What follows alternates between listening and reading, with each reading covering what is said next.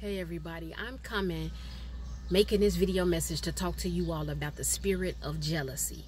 Now, here and there I talk about this spirit in other videos and certain things that I post, but I want to give you all more information because I know it would resonate with a lot of you, and I know that it would help some of you all. Let me explain to you all one of the reasons why certain people struggle with jealousy. They struggle with it because they are not happy with their life. You cannot honestly measure what true happiness is, because what makes me happy does not mean it would make you happy.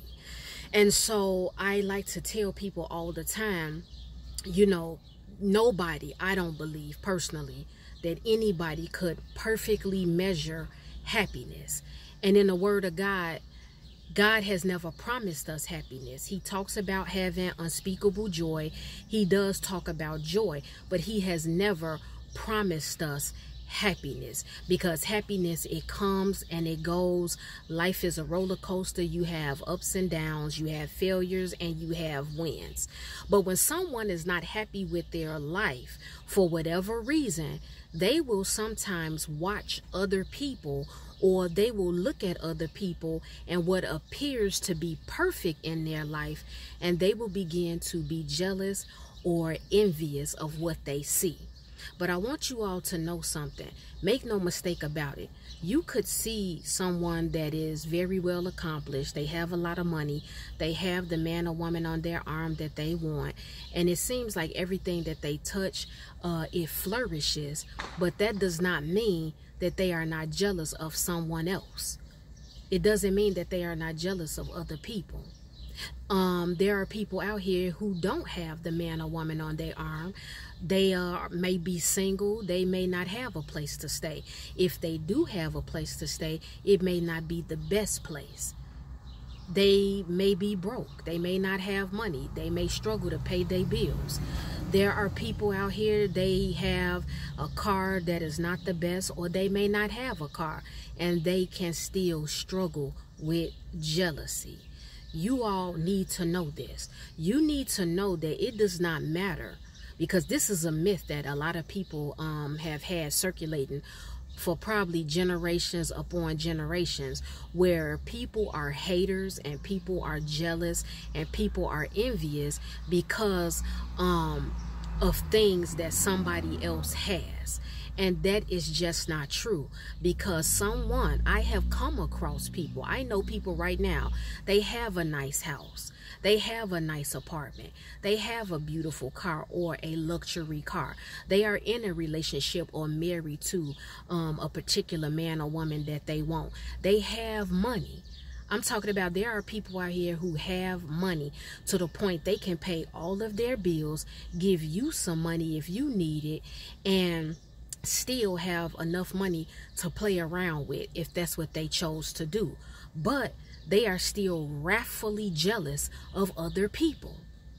I want you all to understand something too. When you step into a room, or a certain person or people come up on the scene, and it looks like they have everything together, it looks like everything that they touch, it flourishes, and it appears like they are established and there is no type of struggle in their life from what you can see, or you have never heard that they are struggling pretty much with anything, or common things that regular everyday people struggle with. I want you all to understand that just because you are in the presence of someone who seems more accomplished or successful, it does not mean you standing next to them or being in their presence that you are a defect. Hello, I'm gonna say it again. It does not mean that you are a defect or that you're defective. You all need to understand that. I got to be real direct and intentional with this, because some people, when they are around certain ones, or they hear about the success stories of certain people, they will feel like them standing next to that person, and that's if they even have the courage and confidence to even be in the presence of that person or people, they will feel like they are a defect. Okay, and some people, you have, you've counted yourself out. You may feel like you don't have, you're not worth being in the presence of a certain person because they have accomplished too much. And you look at yourself as a defect or as a failure. Let me let you all know something. In the Word of God, God says that jealousy is a catalyst for conflict. Jealousy is one of the works of the flesh. And the reason why some people are jealous is because they simply are not happy with their life. Another reason why certain people are jealous is because they don't know who they are in God. When you do not know what God has for you, when you do not know what God has for you to do, when you do not recognize what God has already done in your life, you will have the tendency to look at other people and feel like you are a total loser. I have come across people like this. They feel like they are a loser up against other men and women because they appear like they are successful. If that is you, I'm telling you today that whether you have accomplished a particular thing or not, you still will not be fulfilled. You still will not be joyful. You still will not be confident and happy until you truly know who you are in God, or until you come into the revelation and understanding of what God has for you. Another reason why people are jealous is because they don't know how to count their blessings. Let me tell you all something. I don't care whether you are in a trailer. I don't care whether you out here living your van life. I don't care whether you living with somebody. I don't care whether you have a car that's beat up or you don't have a car. You riding a bike. You taking Ubers. You on the train. You're on the bus. I don't care what it is. You need to count your blessings. You need to count where you are now. You need to count what you have now, because you better understand that there is always going to be someone that looks at your life and they're going to wish they were in your place and take your position. There are people who probably envy you because of where you are. And you all also have to stop thinking that jealousy is always about what somebody has and how somebody looks. Some people can have it all, but they simply lack strength. Did you all know that? Did you know that some people are very weak mentally or emotionally, and they will look at you and things can be thrown at you left and right?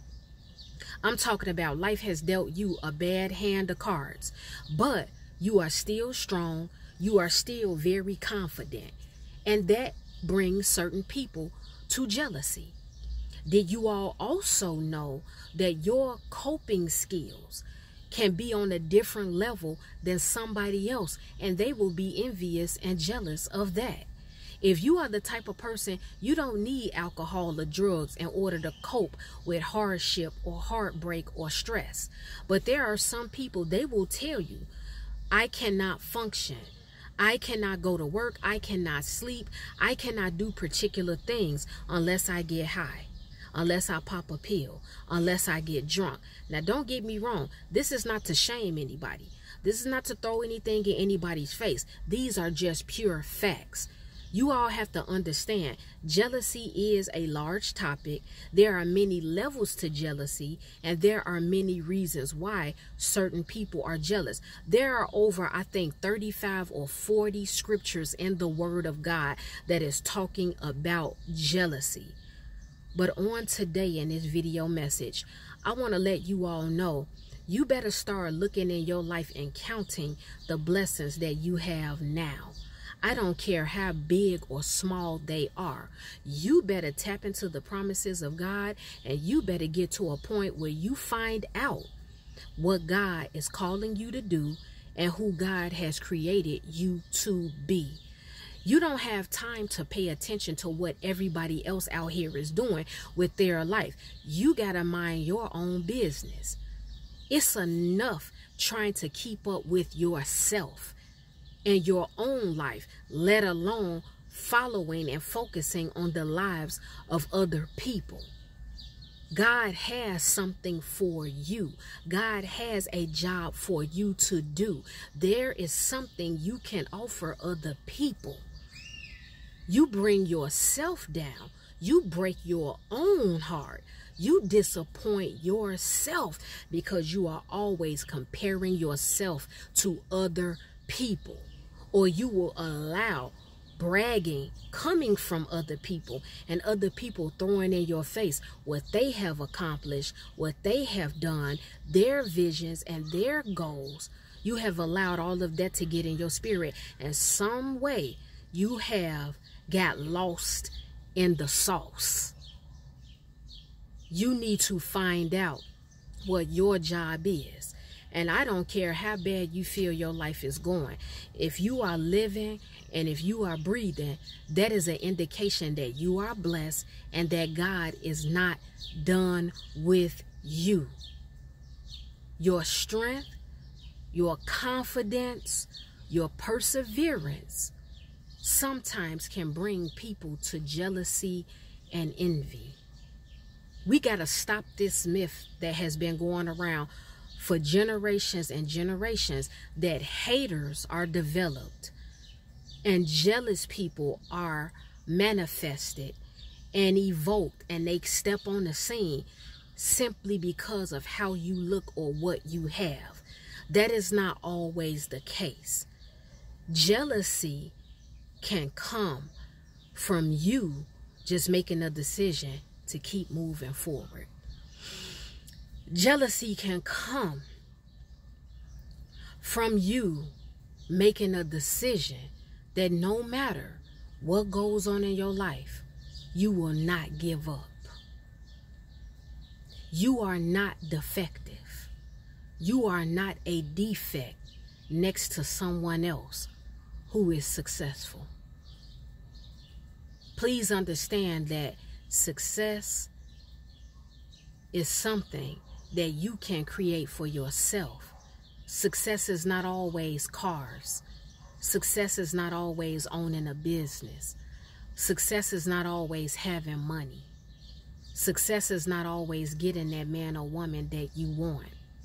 Success can be that you are battling and struggling with something, and God gave you the strength and He delivered you from it, and you became victorious. That is another level of success. If you were able to be the peacemaker in a certain situation with a family or with friends or with a couple, because there was dissension there, they were at each other's throats, and you stepped on the scene and you were able to pray somebody through. You were able to uplift them with your words. You became the shoulder to cry on. You were simply there for somebody. Your presence was enough. That can be looked at as you being successful in that particular area. Tap into what God has for you. Look around. Count your blessings. You have not failed at life if you are still breathing. If you are still breathing, your life is not over. I want you all to let that sit with you. I really want you all to really sit with that. People who have fulfilled their purpose, people that have done what God has called them to do, even if they made a mistake and they did not do what God called them to do, it was up to God to take them. It was up to God to call them home. And if the enemy took somebody's life, God allowed it for whatever His reason was. But if you are still living and breathing, you have another shot to do what you need to do to advance yourself in life and find your happiness. You have another shot and another chance to find your purpose. You have another shot. You have another chance to figure out what the call is on your life. Instead of being envious and jealous and resentful of other people, that you feel have made it, and they are successful, and they have all the things that you don't, or they live the life that you desire, ask yourself, what is it that I can do that would make my life better? Do you all know the magnitude of the deliverance that people would receive if they simply asked themselves that question? If you sat down in your personal private time and you simply said, you know what? Instead of me being jealous and envious of her, instead of me being jealous and envious of him, instead of me sitting back hating on them and comparing what they have to what I have, what is it that I could do to make my life better? What is it that I can do to bring happiness in my life and peace and joy? You all are looking at certain people who have a particular body, and you say, I wish I had that type of body, or I wish I had the discipline that they have to go to the gym. Can't you get up and can't you go and possibly work out? Or can't you develop a plan for eating different? Your body won't look exactly like somebody else's, but you can get to a level where you are healthier. If you feel like, okay, this person has a man or a woman in their life and they treat them like a king or queen, hey, listen, why can't you go to God and say, okay, God, I'm going to tell you all something. This is what you need to ask God, honestly. And it may not resonate with all of you, but you can go to God and say, you know what, God, am I better being single? Because I have an issue with all of these people getting married, or my close friends getting married, and I'm still single. I have been a groomsman, or I have been the bridesmaid in many weddings, but I have not yet had my own. So, Father, I'm asking you today, am I better single, or would I be a better woman and accomplish more being married? You can ask God that. This is part of you building your relationship with God. You go to God about all your anxieties, cares, desires, issues, and concerns. All I'm telling you all, you don't have time to be jealous of anybody else. And certain things that are attainable, certain capabilities that you have. Because see, the reality is some people, you don't have the capability to do what other people do. It still does not mean you're defective or a defect. There are just some things that are not in us, and you need to be okay with that. But things that you can touch, things that you can reach, things that you are capable of doing, you need to be asking yourself, what can I do to make my life better? What can I do that would make me happy? Instead of worrying about all these other people and what they're accomplishing, and I'm sitting back in secret and I'm hating on them, and I'm being jealous of them, and I'm envious of them, and I want them to die because I'm filled with rage and hate and jealousy because they out here living their best life doing what they need to do, but I'm sitting here and I don't have anything. Self-imposed negativity. That is like the cousin of jealousy. I'm going to tell you all, you better tap into the word of God. You better go to God and figure out, God, what is it that you want me to do? What are my spiritual gifts? What do you have for me? And before you do that, you better look around at what you have now. There is always a reason to praise God. There is always something that you can look at right now in this second and in this moment, on this day, in this month and in this year, and say, you know what, I'm thankful. I praise you, God. And it's little things. It's little things. Stop complaining. Stop crying. Stop dismissing people that could possibly be your destiny helper. Stop being rude and mean. Stop slandering people that could possibly be a God-ordained friend that he is trying to bring in your life. Stop rejecting certain people. Stop smacking your lips and rolling your eyes when a certain person's name comes up or they walk in a room, because you are jealous. It is an ugly spirit, and the Bible says that jealousy is as cold as a grave. The world would be a better place if a lot of stuff went away. But one thing I can tell y'all, the world would be a better place if people were not jealous. That's real. Jealous people, and jealousy is destructive. Jealousy has caused people to get completely out of character and destroy their life, miss opportunities. It has done so much damage to different people. I want you guys to think about that. That's the video message. Well, guys, I gotta go because I have some other things to do. The Lord willing, I will be back with another video message. If any one of you have been offended by anything I spoke about in this video message, it's okay. It's all right. I'm not worried about it. I am not concerned, because I know you will forgive me in the morning.